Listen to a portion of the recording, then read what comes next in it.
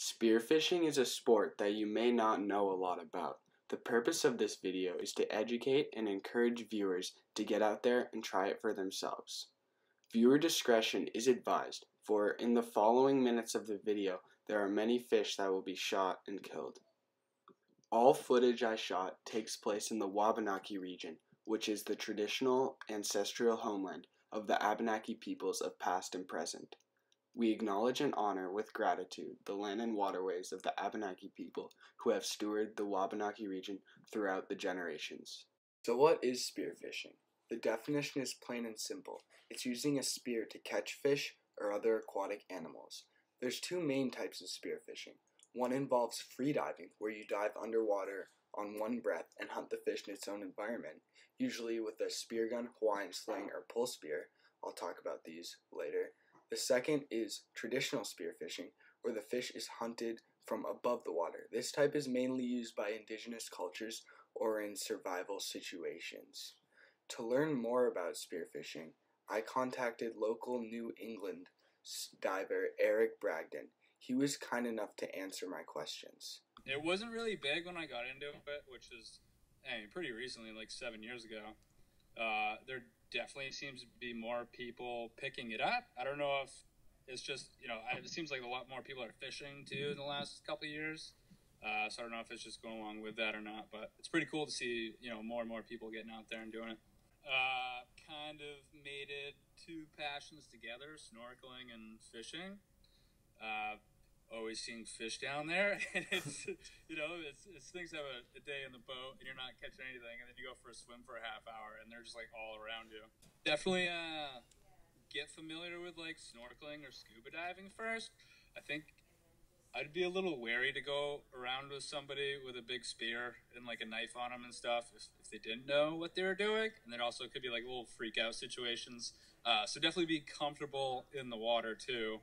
And like anything, buddy system. The buddy system? This is a term I recognize from my research. You don't know if you're going to get tangled in a rope, somebody's old trap line or something. Oh, yeah. So usually, I'll have like a knife on me to cut myself out of any nasty situation if I do get tied up in a rope or something. But, you can get a little bit turned around and stuff, or currents can start carrying you out. I don't do it specifically in the Piscataqua, that's where we live, but just currents are way too high. And always have a flag too. I always have like a diver down flag, at least marking the area. There's been a few times where like wave runners come really close to you. I have my flag anyway. I don't really get it. I think they feel like they're into every buoy or signage out there. Rascals. Diver down flags or other pieces of marking equipment are extremely important because they will keep boats and watercrafts away from your dive area. So specifically flounder, it's tough because they're in when it's colder, so it's never fun. By the time the water's warm, they've moved out and they're deeper. So yeah, definitely shoulder seasons. Spring and early fall seems to be the go-to, and I kind of stopped midsummer. It's just too warm, but I'm mostly out of my boat by then anyway, trucking around.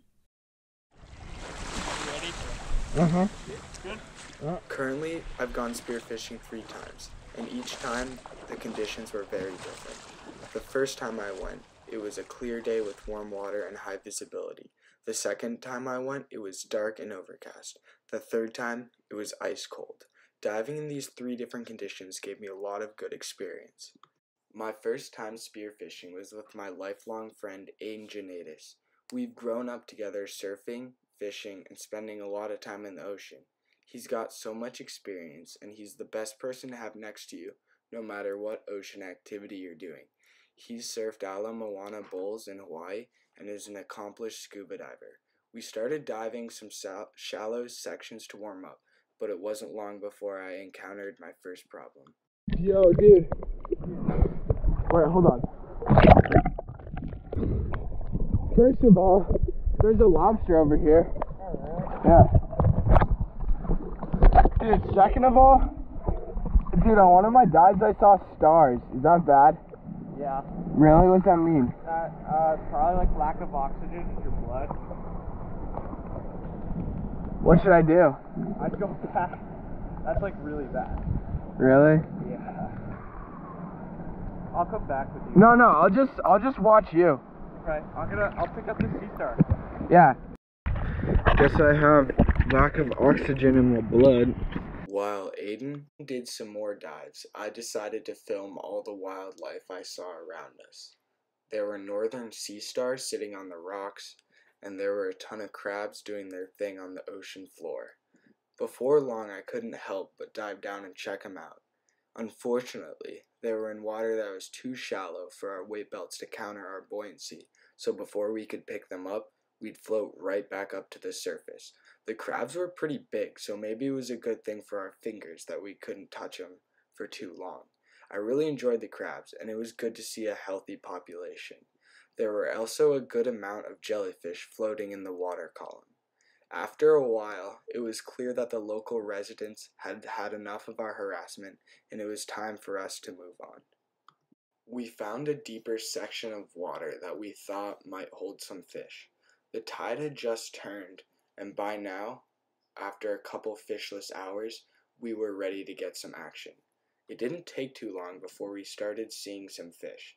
I'd never shot my pole spear before, and as you will see, it took a lot of getting used to.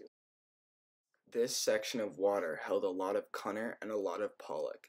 The fish we were mainly targeting was tautog, and I only saw one the entire day, and of course I missed. I missed a lot of cunner and a lot of pollock too. A quick disclaimer, this is a lot harder than it looks.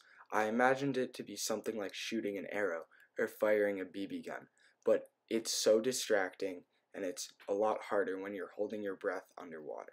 However, it didn't take long for our luck to change. I just got Are you gonna put it in the catch bag? Yeah.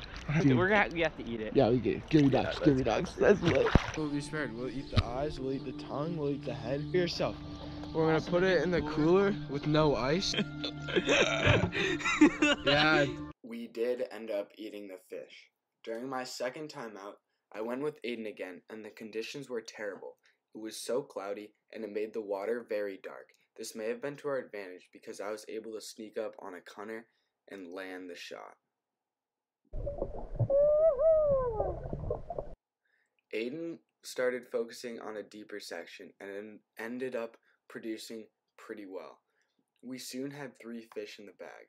Cunner might not taste the greatest, but it's still fresh from the sea. I then went for a bit of an exploration and stumbled upon a school of pollock. I hadn't been close enough to shoot one yet, so I knew I needed to make the shot count.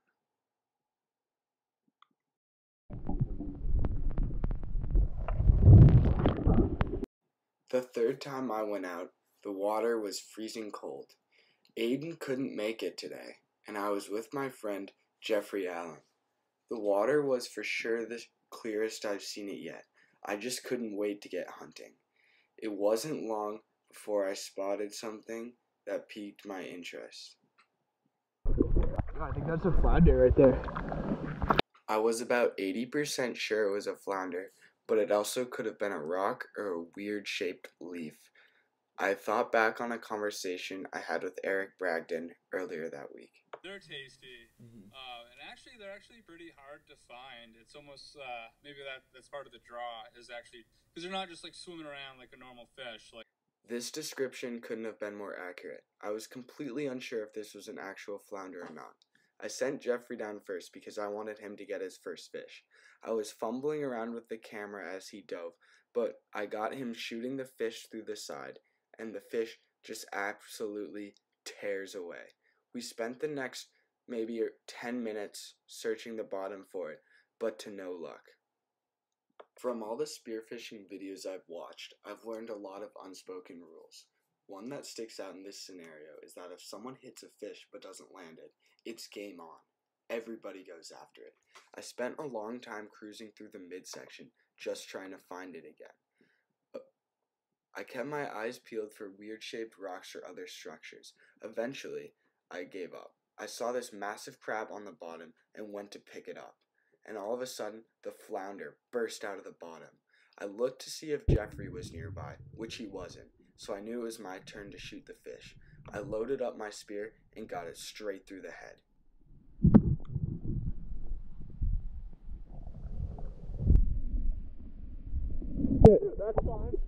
Dude, it's one, look, it's the one that you got, look, this. I could hardly believe what just happened. I quickly brained the flounder to ensure him a quick death and put him in the bag. Once I had successfully landed the fish, I realized my hunting for the day should probably be over. I was more than content with spending time picking up sea stars and enjoying the ocean life. I think this mentality rewarded me because I saw the coolest fish I've ever seen. It was a juvenile northern puffer. I only saw him for a split second before he took off and before I had to go up for more air. I believe in karma, and I think that cutting your hunting day when you're already satisfied is the best thing you can do. During my short spearfishing career, I feel that I have learned a lot. My biggest takeaway has got to be the beauty and the majesty of the ocean. It's something to respect, fear, and be grateful for everything it gives us. However, spearfishing is pretty hard, and I think Eric Bragdon put this into perspective the best. Yeah, I mean, if I was doing it for food, I'd be a very hungry man. Put it that way. If anyone watching this wants to set out spearfishing on your own, there's a few pieces of advice I'd like to give you. First is to always dive with a buddy. Things can go south quick in the ocean, and it's always good to have someone by your side. The second piece of advice would be to respect the ocean. It's not a pool, and it can be very dangerous. It's also a piece of nature and needs to be protected. Don't take more than you need, don't litter, and if you take from the ocean, you have the moral obligation to use your vote, your voice, and your actions to protect it.